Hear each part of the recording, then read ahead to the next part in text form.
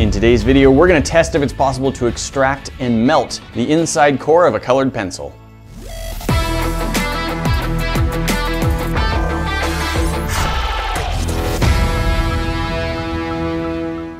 Guys, we've got some colored pencils here, and we have these because several of you have asked us to try something with them. Specifically, you've asked to see if we can melt down the inside colored portion of a colored pencil and turn it into something else.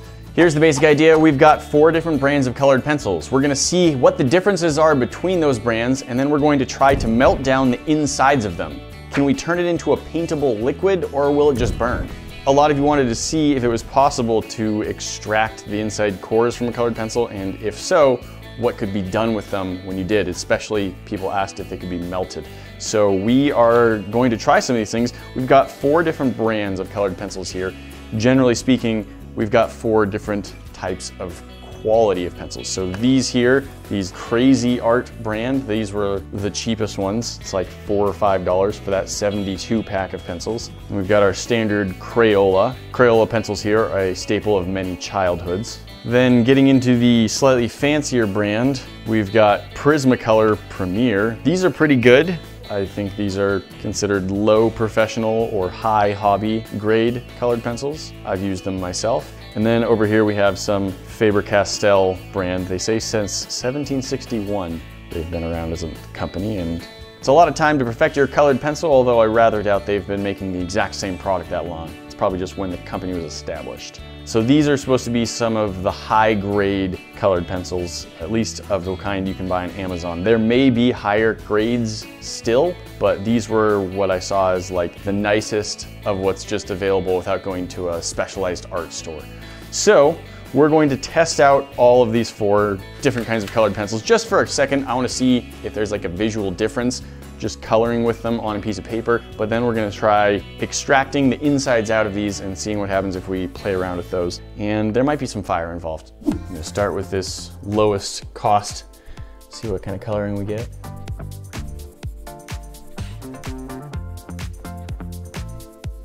Definitely got different tones here that both are just called blue. I'm not sure how well that's going to translate to camera because cameras like to auto adjust things, but all right, now we're trying the Prismacolor Violet Blue, which is, as far as I can tell, the closest color they have to just blue.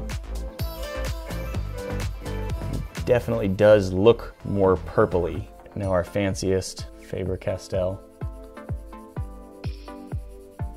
Well, we certainly have 4 different shades of blue going on. Whether or not that's what you're hoping for, to me, they're kind of all colored pencils, at least in this very not exhaustive test. But now I think we want to see if there's anything different when you crack them open. So we're going to try and crack all of these open. Now I'm going to see what happens if I take this pencil, grab it on both ends with the pliers, and I'm just going to twist opposite directions from each other. See what that does. Pencils are made with 2 different sides of the wood being glued together, and so you can sometimes split them apart with a twisting motion. Twisting, got this crack that's now running all the way down. Let's see if I can pull that off. It's split in half, but the inside is pretty shattered. It probably didn't like the twisting a whole lot. Same thing with the Crayola. That is a very brittle wood. I couldn't tell you if that's a sign of a better or a worse colored pencil that it breaks like that. I think they're using a different kind of wood, or it's treated differently, and I would say that the glue holding the colored bit to the wood is a lot stronger with the Crayola. You can see it has split the colored core of the pencil right down the middle. When the wood split, the core split with it. I might come back and try and get more out of that, but for the moment, I'm just gonna let that sit there. Moving on to our Prismacolor. Let's see, is this gonna be more like the cheap one where it splits lengthwise, or is it gonna be like the Crayola where it just cracks? Definitely more like the Crazy Art brand. We definitely have differences happening here. The Crazy Art and the Prismacolor both split out of their wood fairly easily. You can see what small pieces the Crazy Art has broken into. It's tiny little shards. The Prismacolor, it's also definitely broken up, but it's much larger pieces. So now I'm curious if the Faber-Castell is going to be more like the cheap and expensive or the mid-grade. Ooh, wow. This so far is doing its own thing entirely. We had a really clean split there at first. We've extracted some color from each of the 4 brands, and now I want to see what happens to it if we heat it up. So I think we'll just try it on a stove, and I think we can put all 4 on a single frying pan at the same time. Where's my color? All right, let's see what those do. We've got the temperature on about medium. We're gonna let those cook and see what happens to them. Are they gonna melt? Are they gonna burn? What's gonna happen to the color? While we've got our pencil cores heating up on a frying pan on the stovetop, we also have a second frying pan with some water in it. And we're gonna do something else with that. We're gonna put some of the colored pencils into the boiling water and see if that does anything to the wood, to the cores, just see if it's another method for getting the pencils open. So I think our Prismacolor is actually melting. Crayola, no meltage whatsoever. Crazy Art, massive amounts of smoke, no melting. Some kind of liquid seems to be coming out of the Faber-Castell, but it doesn't look like it's just melting colored pencil the way the Prismacolor does. Here we have a nice smear where I was moving the spatula around and one that melted, and then I just smeared it onto the paper. So it is an interesting sort of waxy texture, as though you had put down a very, very complete layer of the colored pencil. Well, that's a stove and boiling, which boiling we'll still look at it more, but we want to try a little bit more direct source of heat. So we're now going to test 2 things at once. 1, if we can use a blowtorch to melt the cores of these pencils, and 2, we're going to see if we get any sort of different colored flame by burning different colors of pencils. Oh, look at that, green flame. I'm actually just messing with you. This is just boric acid in methanol, which we've used many times to burn green. That wasn't the pencil itself.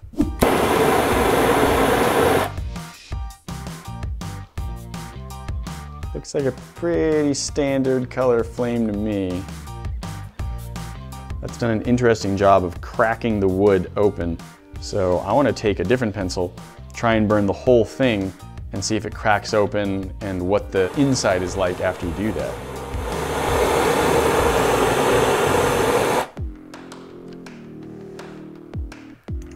Thought maybe I was gonna get the entire core to come out in one piece. No such luck.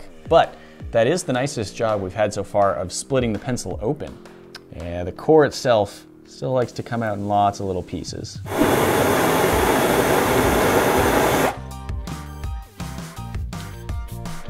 Let's try the Crayola brand, see if it burns any different from the Crazy Art brand. So that definitely gets one side off pretty nicely.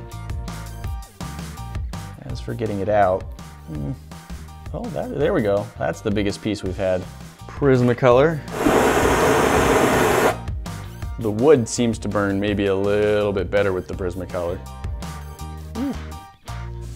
Hit things with a blowtorch and they get hot. Who knew? Dark cadmium orange. Where I hit it directly with the heat, that came out really easily. So the Prismacolor, I believe, is the brand that actually melted on the stove. So now let's see what happens if we hit the other 3 brands with fire directly. I think this is the Crayola.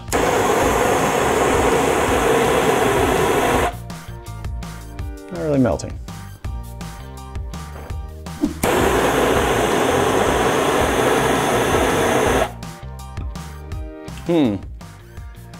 Well, the blue melted on the stove a little bit, but this one's just lighting on fire.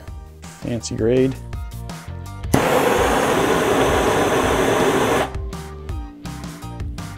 That puts off a horrible amount of smoke. Well, I think our boiled pencils have cooled down enough that we can try pulling them apart. We're gonna do the same thing, just twisting, see if they open well or differently now that the wood has been boiled for a bit.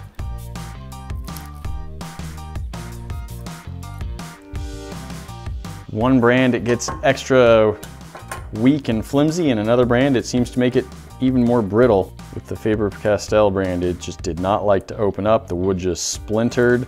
While we had the pencils boiling in that water, I noticed that it seemed to be marking very, very easily on the side. So I think the core itself was getting really soft. So now I want to try boiling this long piece of pencil core we got and see what happens to it. This is the Crazy Art brand. Couldn't get as big of a stick, but we're just gonna throw all of these in.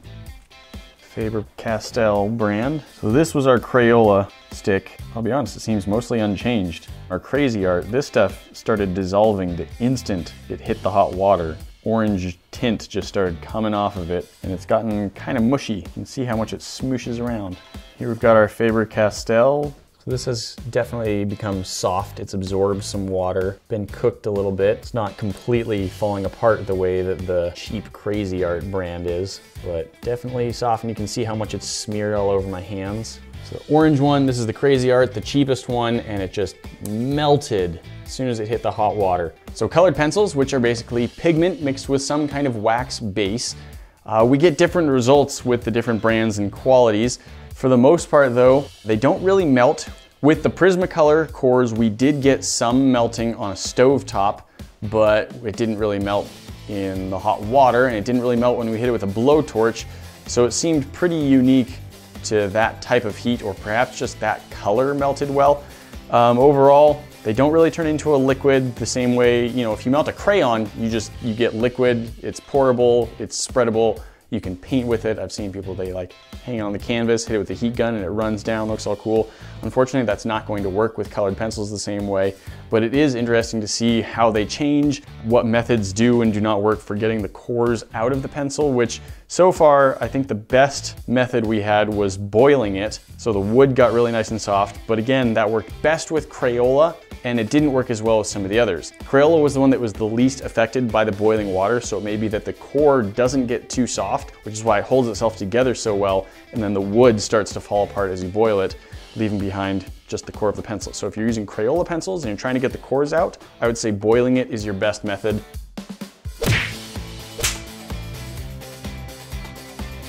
Guys, that's not all you know. We've always got more for you to see. Hit that box up at the top to check out our most recent video, and we'll see you in the next one. Talk to you then.